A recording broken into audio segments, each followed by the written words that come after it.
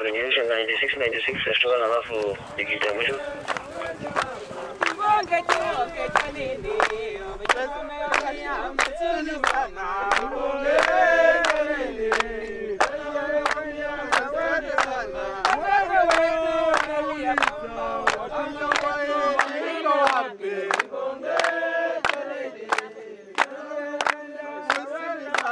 Vijana wauliza watoto naenda wapi?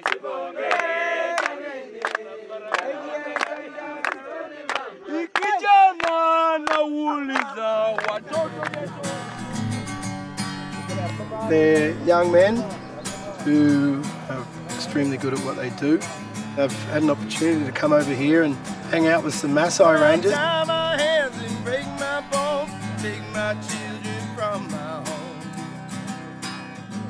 Guess what? You're going to Africa. What?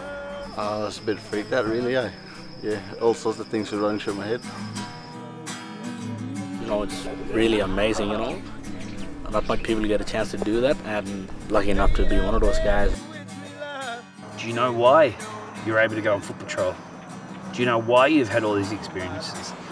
I said, yeah, we're Rangers. And I'm waiting for the kingdom.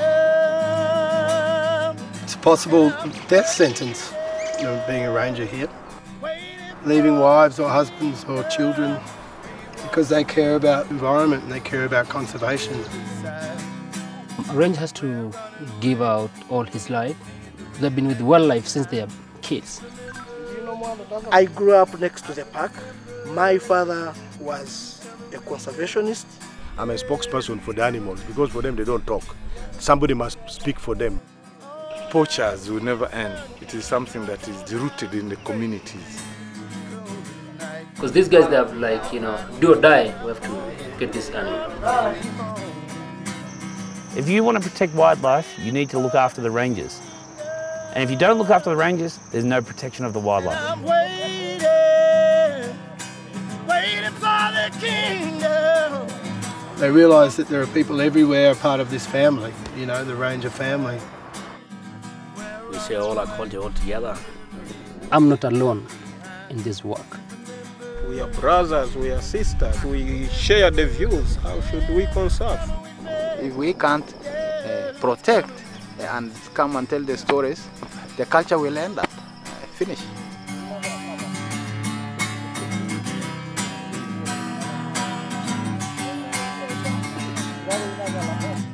Gonna go and block 1,000 suns. One of these days our king